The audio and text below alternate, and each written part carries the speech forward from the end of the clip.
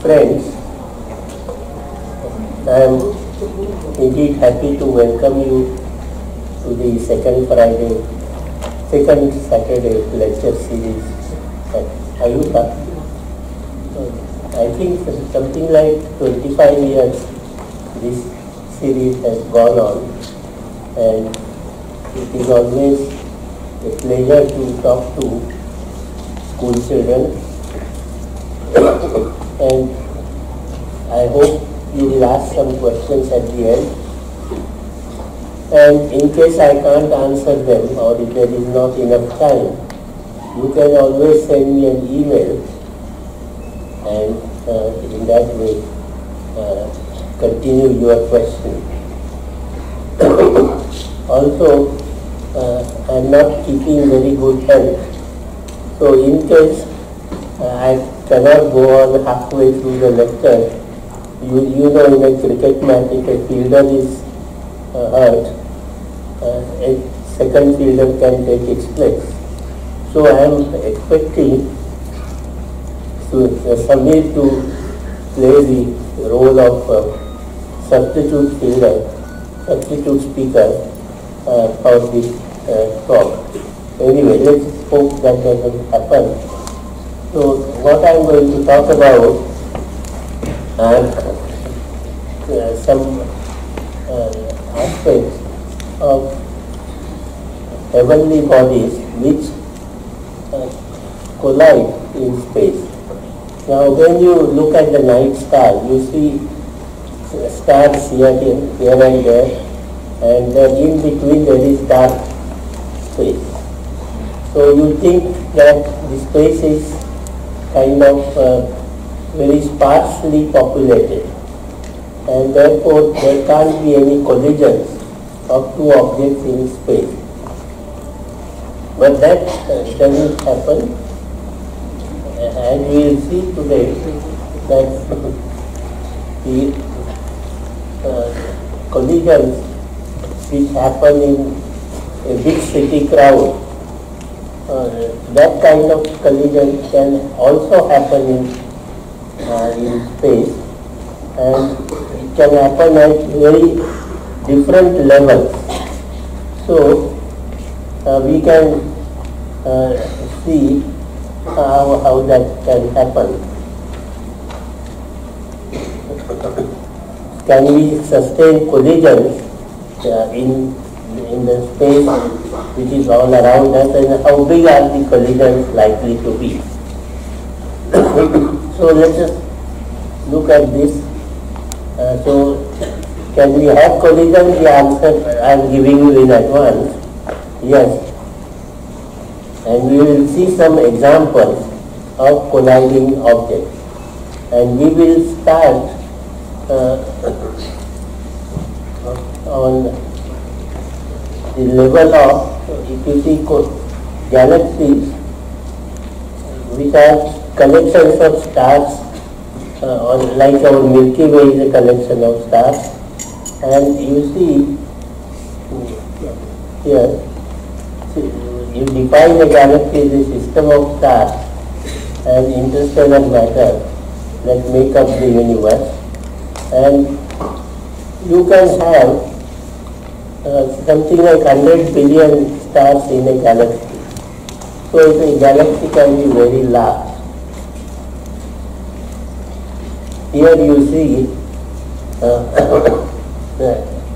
galaxy which is very familiar to us because we are in it. This is the what you call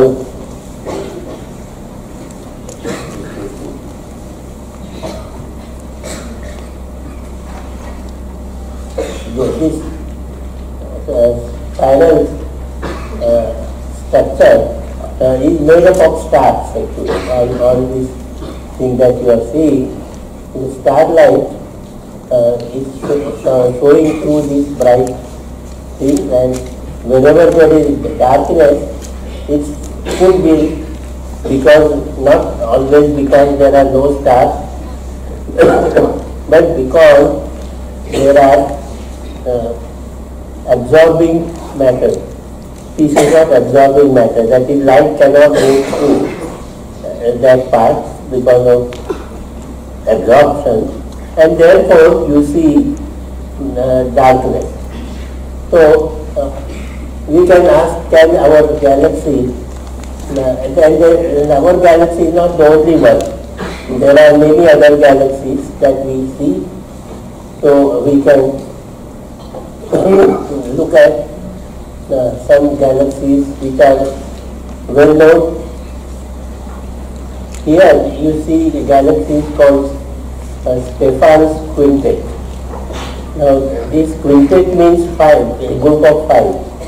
So they go around each other in a close group, and maybe sometimes they come so close that they collide. So this is another example. You see here a galaxy with a long tail on this side, and another galaxy coming from the other direction. Here it is, and they are colliding. So this is an example of colliding galaxy.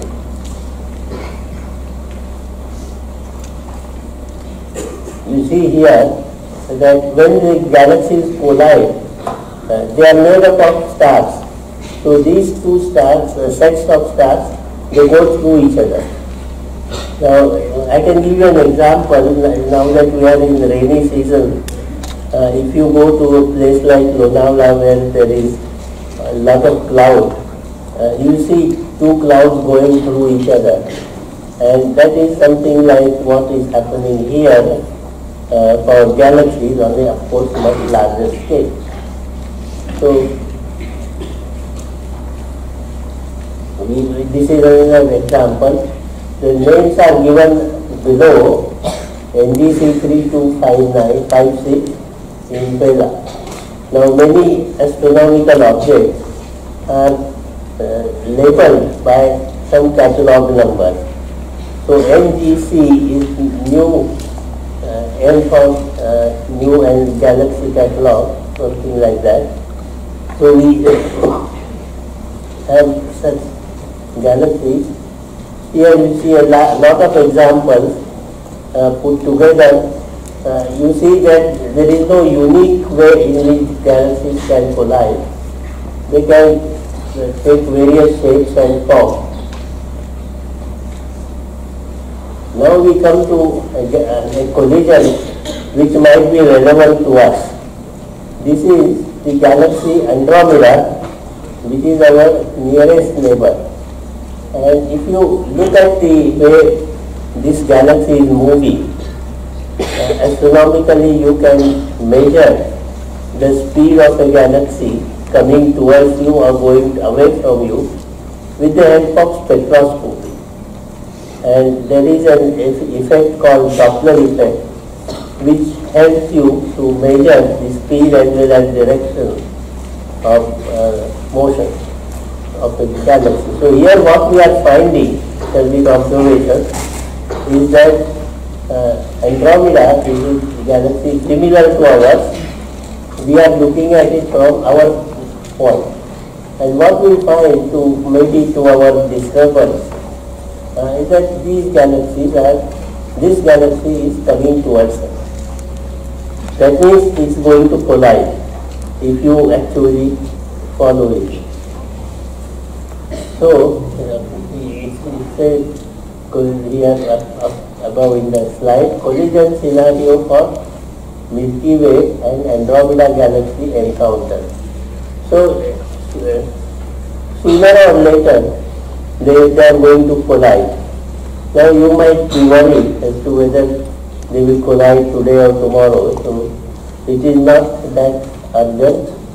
It may take millions of years before the collision actually happens, and of course it will be catastrophic when that does happen, but we don't need to worry about it right now. So here you see Andromeda galaxy and Milky Way. So this is Milky Way and this is Andromeda, and they are moving in our galaxy also moves relative to Andromeda, and so it will collide. Some more examples. So now what I will do, I will come down in the size, and from galaxies I have come to individual stars. You remember I had said that there are 100 billion stars in a galaxy. So now we are going to a smaller level of kind of a phenomenon of collision, which you see here. System, the most common one is what is called binary star. Now what do binary stars do? Binary stars go around each other. Binary means two, a group of two. So they go around each other, and when they go around each other, they radiate gravity waves.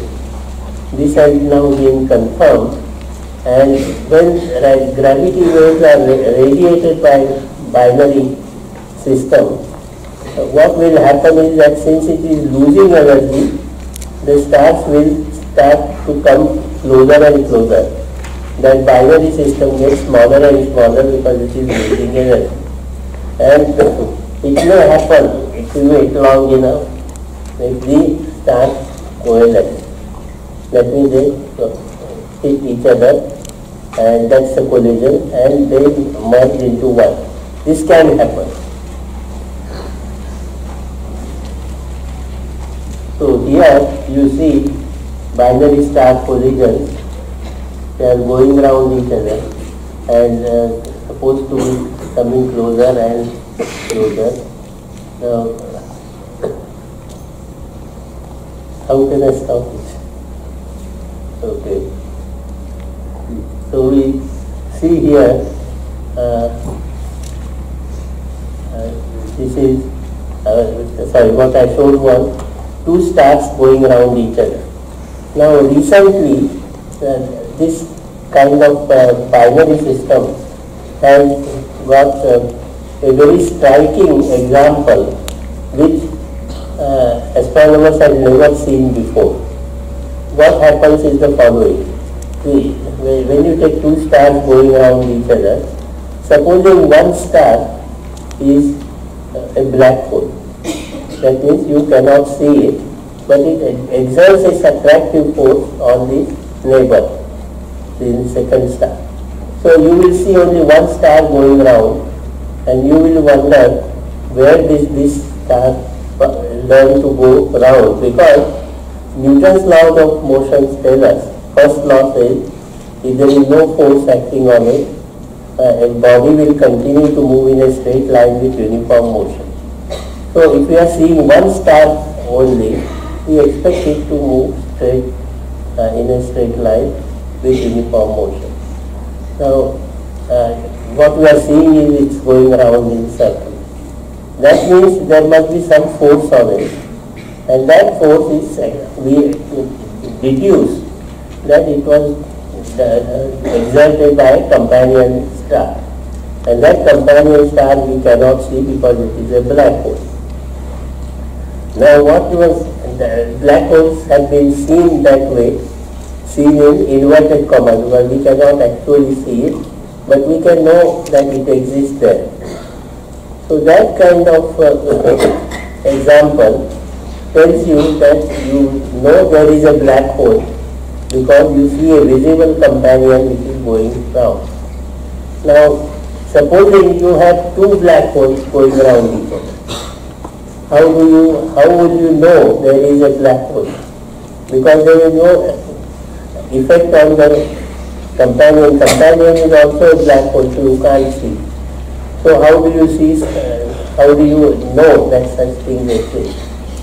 So the answer to that is that instead of light wave, if you look at gravity wave, then when two black holes going around each other collide, they will radiate gravity waves, and such waves have been seen, and from that we deduce that there are two black holes. in space. Okay, let's go further. So now we come to even nearby objects, and nearby in relative terms, that is in our solar system.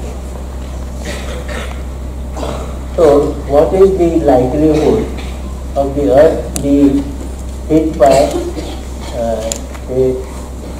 another body in the solar system? That is the question one could ask in general. Having seen examples of galaxies colliding, stars colliding, now we are on an even smaller scale, planets colliding or something else colliding in our solar system. Is it possible? Is it likely? That is the question. And the solar system, if you examine, what does it have? It has, of course, the sun, which is the master of the whole solar system, controls their motion by gravity. And then we have planets which go around the sun. You see here some planets, and we can go further. Planets have satellites going around going around the planets, and some of them are named here. This is not the whole list, but some important ones I think here. Then we have asteroids, which you see are of special interest to us, as we will discover today. The situation is that you have here the sun and then various planets going around, starting with Mercury, then Venus, then the Earth, etc. But you find that after Mars and before Jupiter, you have these bits of very small pieces relatively compared to planetary sizes. You can say this was trying to become a planet but could not become a planet, so it remained part of a whole distribution of smaller particles. So these are called asteroids, and then we can go further. We can have comets. Asteroids stay relatively nearby in our solar system. Comets come from very far away. As you see here, a comet is shown, and that comet will come from very far away, still attracted by the sun, goes around the sun, and then goes away back into long distance. So that is another body. Then there are smaller pieces like this. You see pieces of stone which are called meteorites, and one can ask this question. Now that you have seen what solar system is made of, roughly, you can ask this question, which is, in particular, can this Earth be hit by any of the objects that we saw in the previous list? And let me remind you, you see here, the solar system has the sun. Sun, of course, stays where it is, and we quietly go around it, so we have nothing much to fear from the sun. There is the question of planets. Planets have their own routes, and they seem to be following them without any great disturbance. So planets are not going to collide. What could happen, by the way, if some other star which is very far away eventually comes in the neighborhood of the sun, and like the collisions we saw earlier, you could have this star colliding with the sun or going very close to the sun. Then that star, either by himself or with all the planets it also has brought, those two bits will collide and a lot of things can happen. But there is no specific example here, so we can forget it and go further. So let's go to this question: can Earth be hit by any object?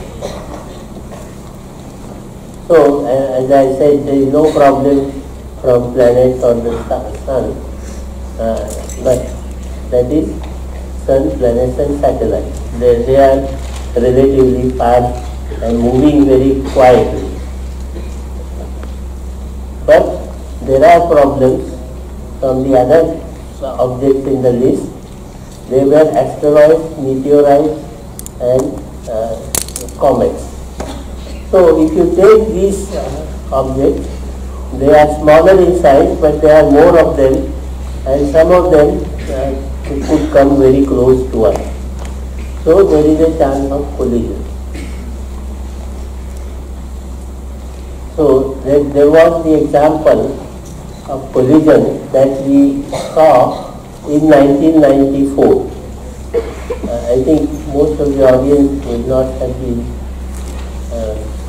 born at that time, but some of us were, and here you see 1994 July, a comet called Shoemaker-Levy may collide with Jupiter in 1,000 years. That is, a typical comet will collide against Jupiter once in 1,000 years. Why does it do that? Imagine the comet is coming from very far away, and when it comes close to Jupiter, which is very massive planet, its gravity is strong enough to pull it towards itself.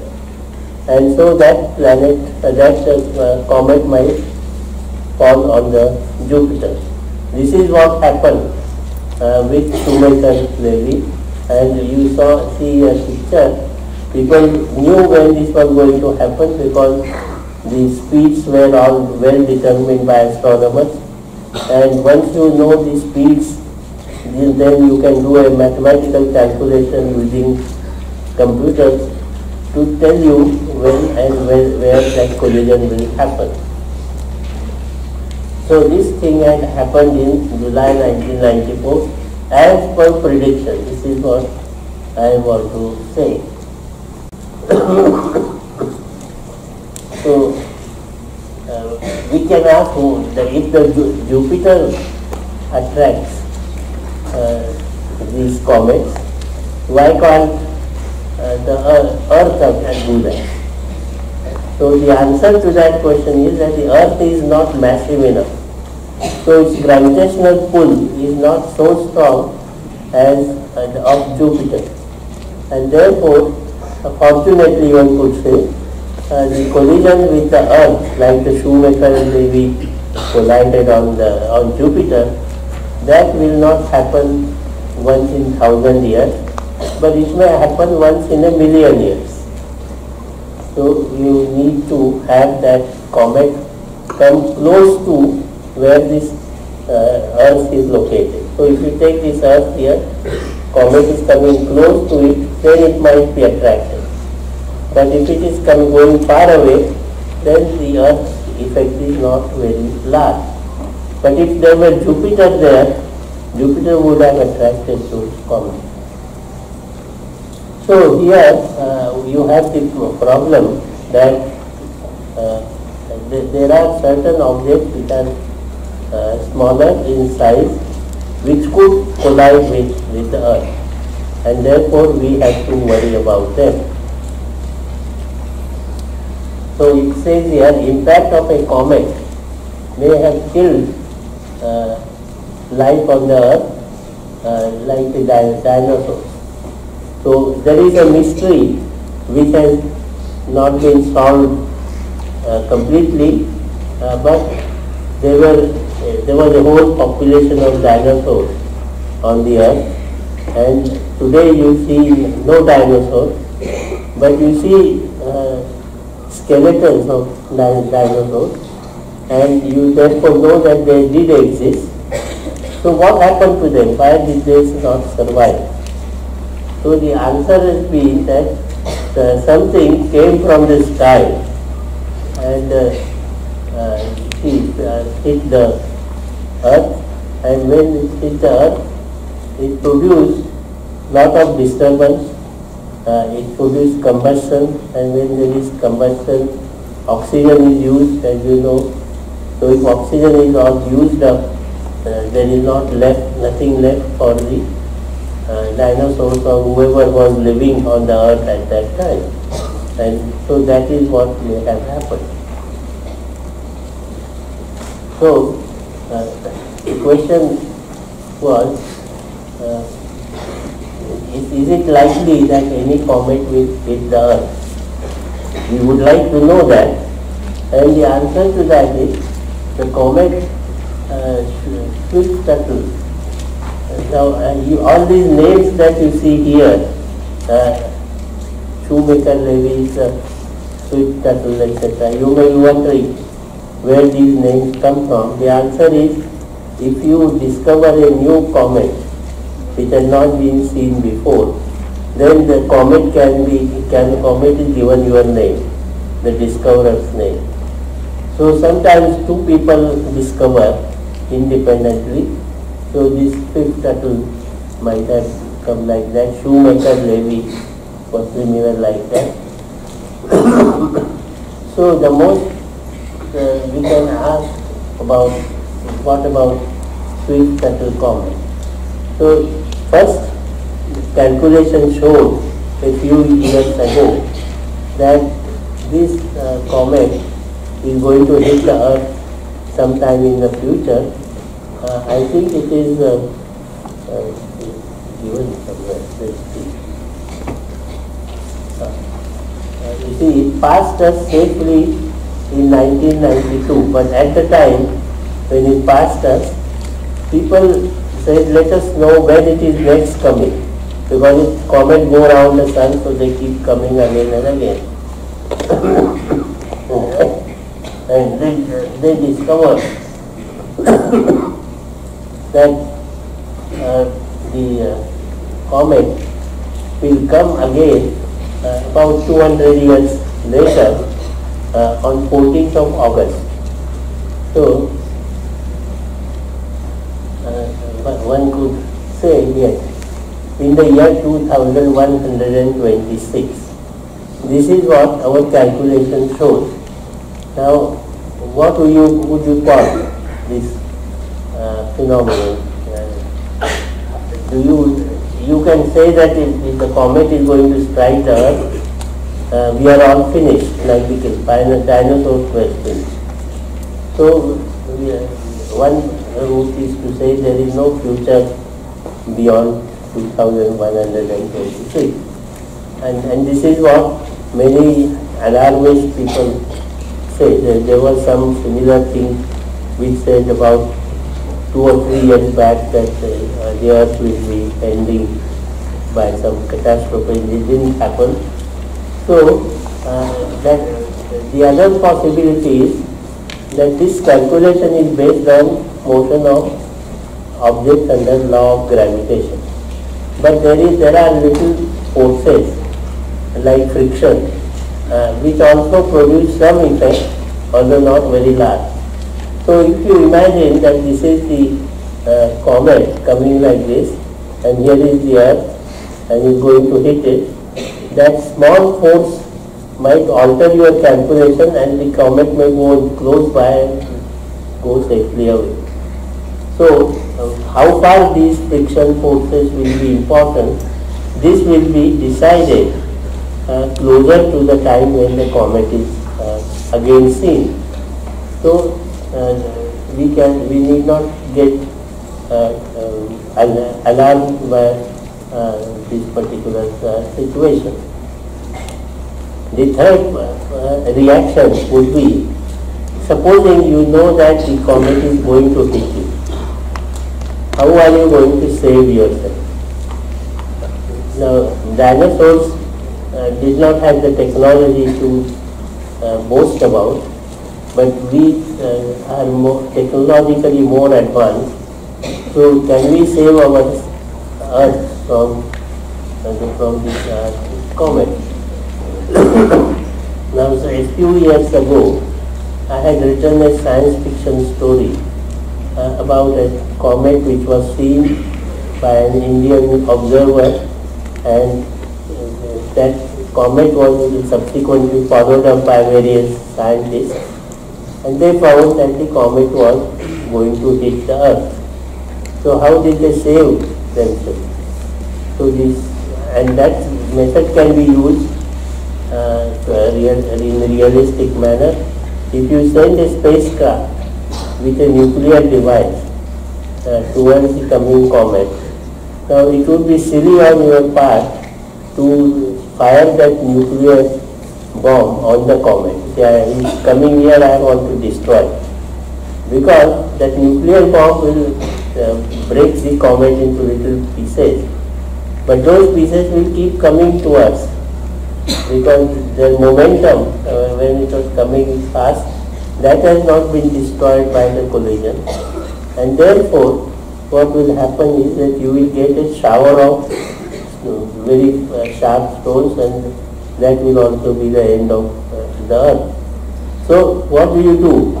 You fire this space vehicle to go very close to the comet, and then you produce a shock wave nearby, and that shock wave is a kind of change of pressure and so forth. You then produce your explosion around it, but not on the comet. So that will push the comet slightly to one side, and when it pushes it, the comet will change its direction very slightly, but that is enough to go close to the Earth. So now what, but save the Earth. I can give you an example. When you are crossing a road and a car suddenly comes, and so you have to do some maneuvering. So you move slightly to one side and the car goes safely away. So this is possible if what we are doing is, what is coming to hit the Earth, we are trying to change its direction slightly. So this will be a possible situation to worry about in future. Now let us do. So this question is, sizes matter. What hits you? It would depend on what size it has, and one can say that various things can happen. Now here is a heavenly body shown against here a big city. A big city is like this, and the stone is so big that it is more or less covering the whole big city. So this is the kind of thing we have to worry about. So here you see previous impacts of stones like the one I showed earlier. They are called meteors. That is, they are hitting the Earth. And you see here, this is the meteor crater in Arizona, with big hole that has been made is because some big stone hit it. So of course that produced a lot of local disturbance and took away a lot of life, but it was not enough to kind of destroy the whole Earth. Life on the Earth. So we can ask, do we have any other example? And this is the one in India. If you have not been, you should go and see. This is the Narlikar crater, which we see here. Again, it's almost circular, and the stone must have come like this, hit it, and it was made of various minerals which melted because of the heat generated, and that minerals, those got mixed with the underground water, And so this particular composition of this water in this crater is different from any other normal water reservoir in the neighborhood. So people have used this LONAR to estimate what was this meteorite which was hitting, which caused this LONAR hole. We can say that the stone was weighing some 20 million tons. Now you work out 20 million tons, what kind of volume it will have. And this came about 50,000 years ago. So this impact happened there. And this is in Buldana district of Maharashtra, LONAR is there. So it is not very far. Once you go to Ajanta and Ellora for sightseeing, you should ask your parents to have one more day and go to LONAR from there. You can make a day trip to LONAR and see this spectacular lake which has been created by this impact from the storm. So how much energy was consumed by LONAR impact? We can do a calculation that the Hiroshima bomb, you remember the first atom bomb, released an energy of 13 kilotons of TNT, that is a local explosive unit. The LONAR impact will have released around 6 megatons.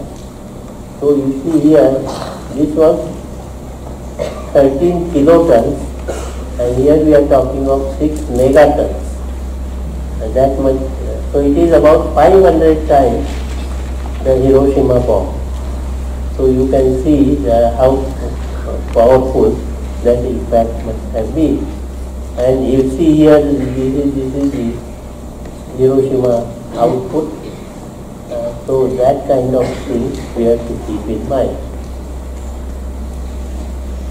So an impact of this order can destroy local life but also jeopardize other parts of the earth, as a lot of oxygen is consumed in combustion process and would enhance the danger. So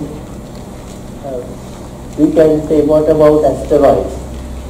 Now meteorites are relatively smaller, asteroids can be bigger, and one can see that there are a possible dangers. So what people are doing, they are mapping all the asteroids as they are moving near going past the earth and going around the sun. The advantage of this is that if you know for each stone, each asteroid, when and how it is moving, then they can, we can be certain that these asteroids are harmless, but a particular one might show indication that it might hit us. So that is where the advantage of keeping a complete record of asteroids is important.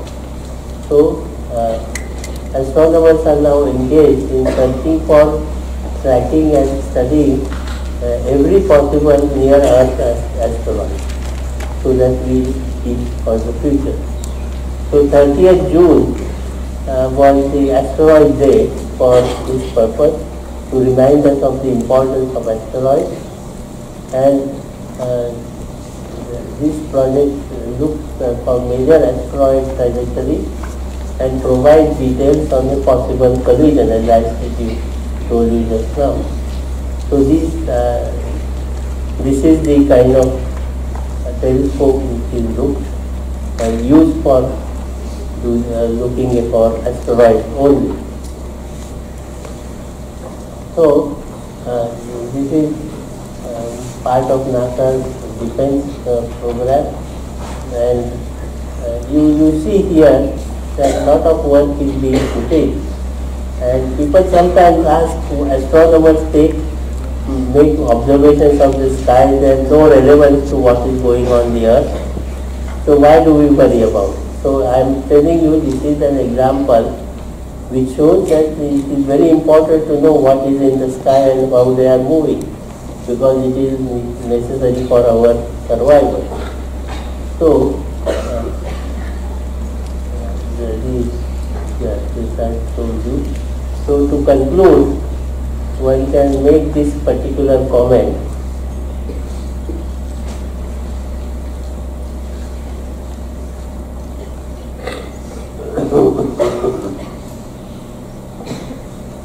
In general, astronomy will give you instances which you don't come across on the earth. So be prepared for very what I would call unusual surroundings and unusual findings when you do cosmic research. Thank you very much. I will stop here, and if you have any questions, quickly you can try. Okay, my name is Sriraj and I am from New English Medium Secondary School. Speak louder. Okay. I just wanted to ask a question, that what is the composition of a comet or an asteroid? You see, like planets have different compositions depending on the distances from the sun. You find that asteroids will also have minerals of different kind depending on they are very close to the orbit or whether they are going very fast. So I don't think there is a uniform formula, but you need to examine each asteroid for its own composition. Good morning, sir. My name is Aditi Sambare and I am from SPM English Medium School. I just wanted to ask that does the collision of meteors, comet or asteroids have a severe effect on other objects in the solar system? Solar system has different,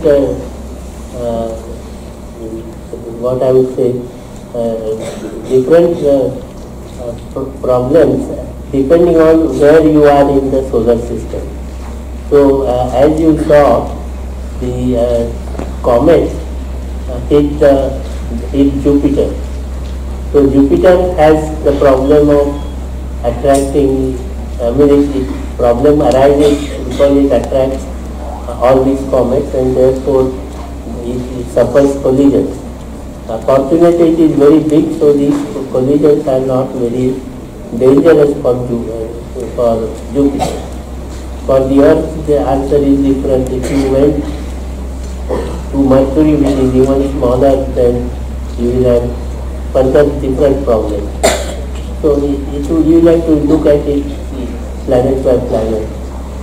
I'm Rita Kolkar from Adelsworld School. So I wanted to ask that when the substance comes in our environment, usually it burns out. But why is it not in the case of meteorites? You see, certainly some bits which come down, as we know, they get very heated because of friction in the atmosphere and because of large temperature. Some of them melt or burn out. So it would depend on the size of the stone. If the stone is very big, then although surface-wise it might have what we call burning or heating, it is big enough to survive that. So the meteorites that we are talking about for lunar or this thing, they were too big. The atmosphere can't protect us from those. When we see comets have a tail. They burn due to the reaction with sun. So when comets go farther from the sun, do they have tails? See, normally a comet is made of frozen material. When it comes near the sun, because of the heat, that frozen surface part, it becomes sort of gaseous. And the pressure of the sun's solar winds and as well as solar radiation pressure. They push the tail away from the sun. So when the comet comes like this, the sun is pushing its tail back, the tail is behind. But when it goes around the sun and comes returning, then you see that its tail is on the wrong side, but in reverse. Because the sun's pressure is still there, so it is pushing it in this way. But the comet has gone like this, so the tail was at the back. So you don't see exactly the same picture. Hello sir, I am from Bharati Vidya Bhavan. I want to ask that when some objects are sucked by black holes, what happens to that objects? Okay. Normally a black hole is expected in the cosmos to be about at least 4 or 5 times the solar mass, because in order to become black hole, it needs strong gravity and pulling cells together, so the mass has to be large. So when the sun falls or goes, hits the black hole, the black hole will attract it and the sun can't go out again, so it is part of the black hole. It will go on increasing the mass of the black hole. So that's it. As the asteroids destruct, or the destruction is placed when asteroids are collided with Earth, does the sun have like effect of having such effect on the sun when the asteroids or meteors collide with it? Asteroid impacting the sun. The sun is much more massive, so there is not going to be much effect. So something very small hitting the sun won't change anything. Good morning, I'm Neha from Vikipata School. My question is, what happens to the meteorite or the asteroid which collides with the Earth to form a crater like the one in Lonar? See, when the meteor hits the Earth, first of all it has come with a big momentum, so that meteor will try to penetrate the Earth, but will come to a rest. When it comes to a rest, it will have already dug a hole or dug a kind of crater. So what happens is that in the process, the impact has generated lot of heat, and when that heat is acting on that same meteorite, it will melt on its compositions, on the metals or minerals, they will be melting because the heat is tremendous, and so it will become liquefied, and when it becomes liquefied, it gets mixed up with water on the side from below, because it has gone fairly deep, and therefore that will produce this effect. That is important.